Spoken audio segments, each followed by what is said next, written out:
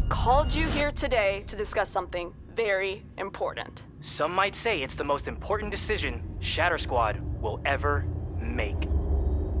Shatter Squad needs a pet.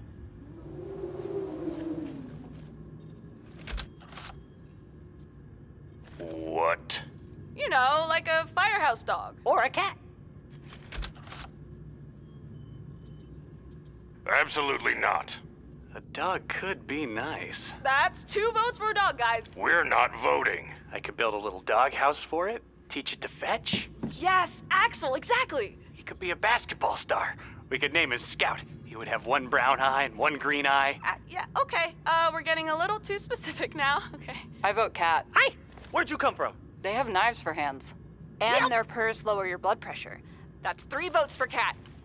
No, you don't each get a vote. Why not? Because you're the same person? Excuse me? We're getting a dog. We're not getting a dog. Or a cat. We tried this before and it ended poorly. Remember?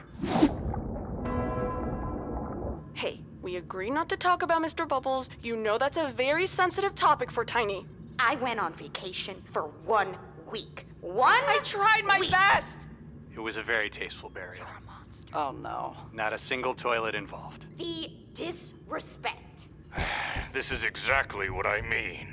You're not responsible enough to have a pet. You can't even take care of your weapons. excuse me? I fed and watered my weapon every day this week. West, we can do this. We risk our lives every day. I'm sure we can handle this. You want a pet? This is your new pet. Enjoy. End of discussion. Can't even get them to unload the dishwasher properly. They're gonna clean out a litter box? I didn't even get to the slide about the outfits. We were gonna have matching hats.